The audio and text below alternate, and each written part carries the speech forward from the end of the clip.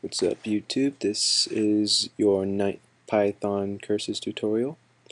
Now what I actually want to do is, before I move on, I wanted to clean up a couple things in this program.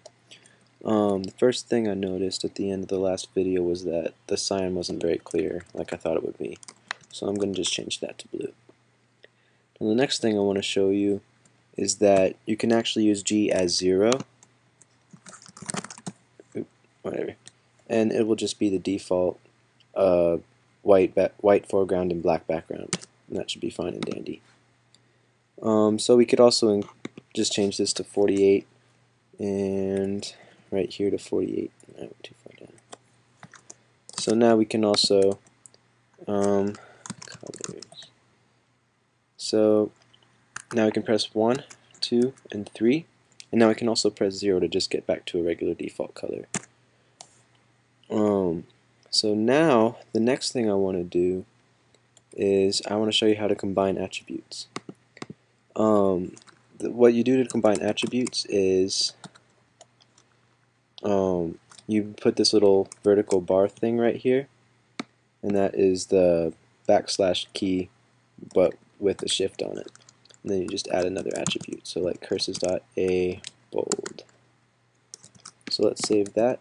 So now our text is bold,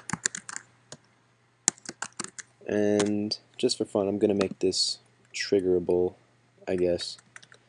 So I'll set bold equals false, and I also want to show you that you can use any actually let me do 0. So I'm going to do this with the list. Bold equals 0, and what was the other one? Reverse equals 0. So now I want to look at ORD of B is 98, ORD of R is 114. So now I'm also going to include in this loop or Q in 98 and 114. So now elif Q equals 98, that means the user pressed B, so that means bold equals bold plus 1 %2. So this means if bold is 0, then it becomes 1, and if bold is 1, then it becomes 0 again. Now let's do the same thing for the R. If Q equals 114, reverse equals reverse plus 1 %2. So now we can press B and R, and this will allow us to make it bold or reversed. So now up here I'm going to make two lists. B equals curses.a normal and curses.a bold, and then R equals curses.a normal and curses.a reverse.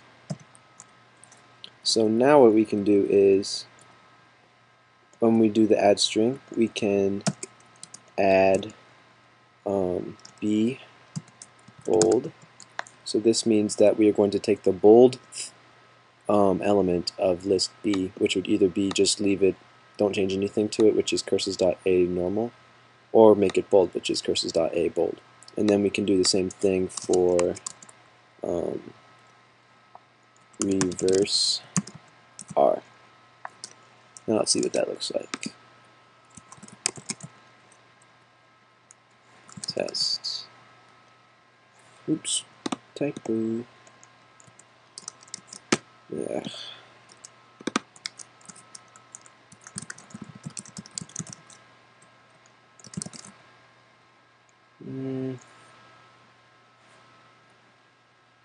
What's my problem? What's my problem? What's the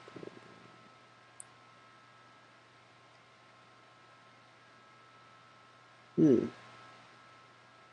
This failed somehow.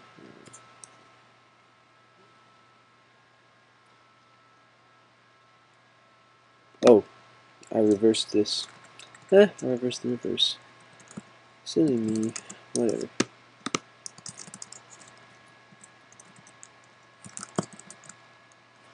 So now I can press 0, 1, 2, and 3. And now when I press R, it gets reversed. And I can change the color pairs around with those. And if I type B, then now it's bold text.